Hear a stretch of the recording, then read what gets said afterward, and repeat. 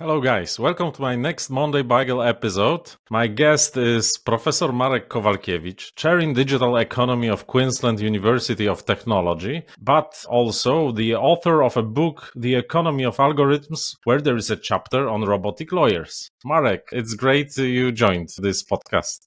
Thanks for having me, Michał, and great to see you here.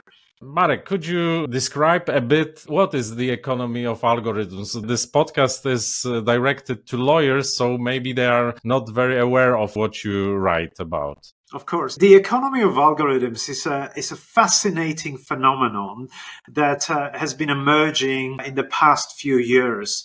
It is a relatively new type of economy where we have noticed an emergence of a new type of an economic agent. So an economic agent is an entity that can create or consume value in the economy. So traditionally, we would consider two types of economic agents. That is people. People can create value. They can create products, intellectual property, and so on and so on. People can also consume value by purchasing goods and services. And in a similar way, and for a while now, we've also had this other type of economic agents, and that's corporations.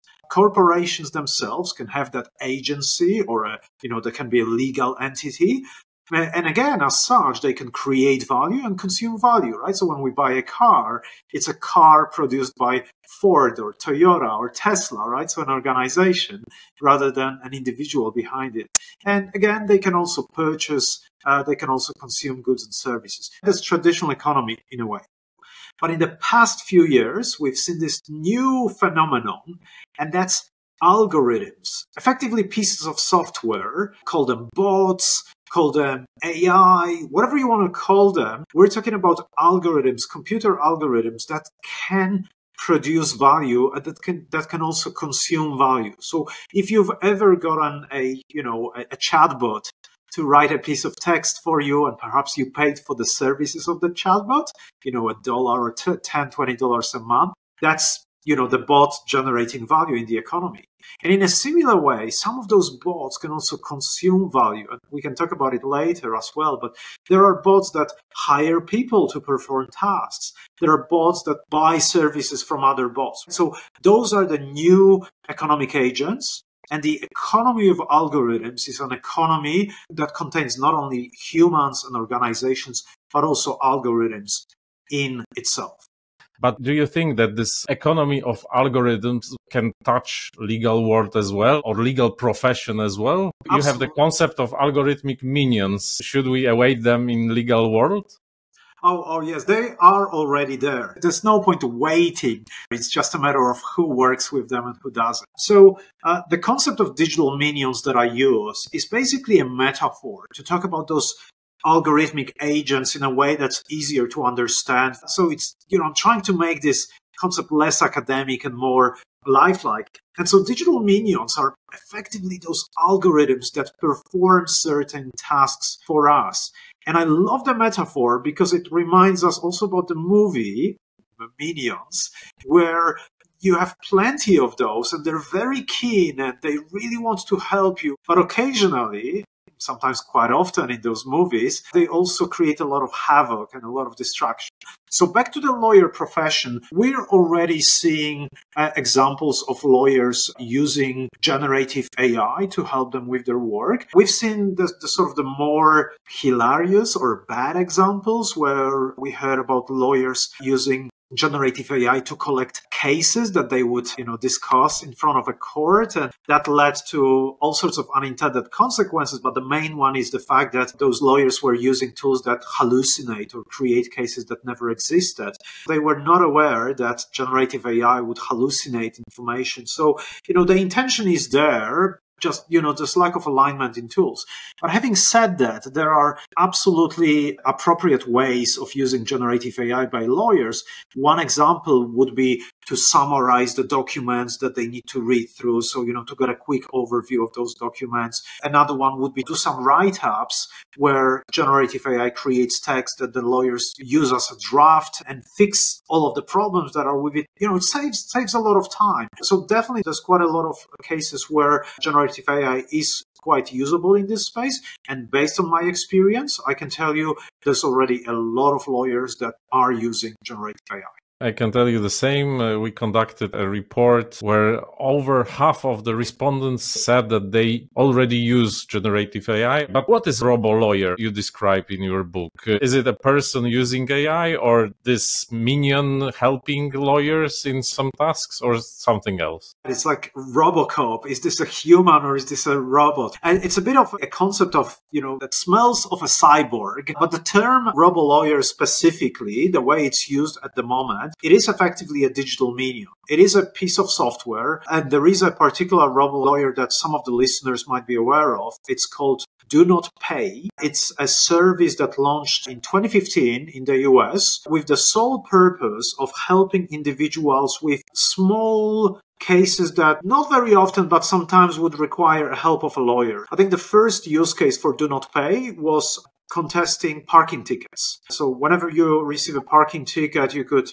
reach to your local authority and try to get it cancelled. That particular RoboLawyer Do Not Pay has fully automated the creation of all the letters that would need to be written in this process. So imagine going to a website which says, please provide all the information about your ticket. What were the circumstances? We'll draft a letter for you to submit and get those tickets cancelled. The founder of the organization back in 2018, so 3 years after Do Not Pay was launched, claimed that they processed 250,000 of such requests. We cannot verify this number, so it was a statement by the CEO, but if it's true, it's really, really impressive. And Do Not Pay has expanded now and really looking into all sorts of other cases. I heard or I saw on their website that they even offer a marriage annulling or annulation service. Okay. We met during the conference in Poznań, where you presented 5 levels of work automation, starting from the work that is not automated at all until the fully automated job on the 5th level where everything is done by the robots. Do you think on which level in legal world are we now and up to which level will automate our job? Great question. So, Michał, that's something I'm very passionate about. The idea that we shouldn't be talking about this binary world where something is either fully human or something is fully automated. And I borrowed those levels of automation from the levels of automation of autonomous vehicles or automated vehicles. So when if you drive a Tesla, it's a particular level. I believe Tesla is classified as a level 2. There's very few cars. I think it's only Mercedes at the moment that has a level 3 car that we all can buy. There's only a few of those until we get to level 5, which is a no steering wheel type of automation. So you don't even have a steering wheel in the car.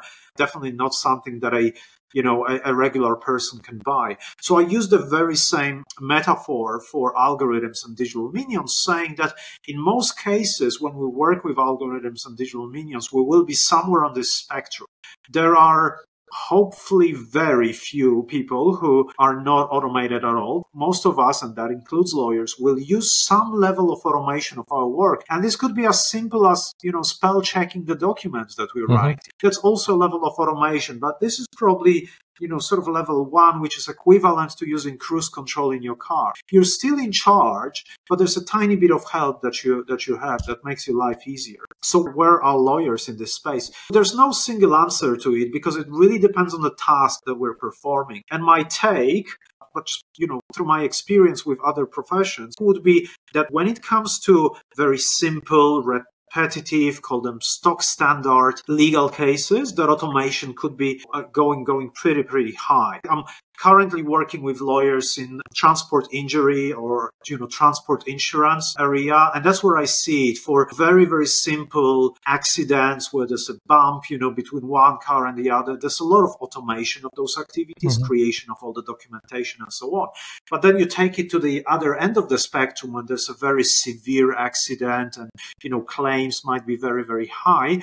This is where humans still do most of the work and the automation is just kind of on the edges. So I guess that's my answer. The more repetitive, the more predictable a task there is, the more automation we're going to see in the legal world.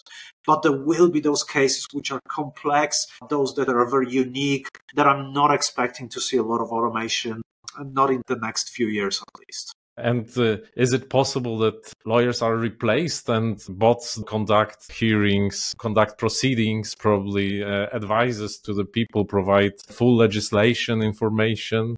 For very simple cases, I think a technologist would say that it's possible. But when you look at it from a broader perspective, there are still so many issues that cannot be solved through technology only. And the one that comes to my mind that's the most obvious, the most glaring, is the ethics and the bias in those tools. So there's a challenge with any artificial intelligence tool. The data that they're trained on inherently has bias in it, because that's us, that's humans that create that data. So if we're training an AI algorithm on, say, decisions of judges in the past, each of those judges will have their personal biases, right? Whether we want to avoid that or not, they are humans, and as such, they always will have that. So inadvertently, those biases end up in the training data, and then they are often multiplied or enhanced or amplified by the algorithms. And being able to spot where those biases are and then removing them is a massive challenge. Well, the ethics itself is a massive challenge, because whose ethics are we talking about?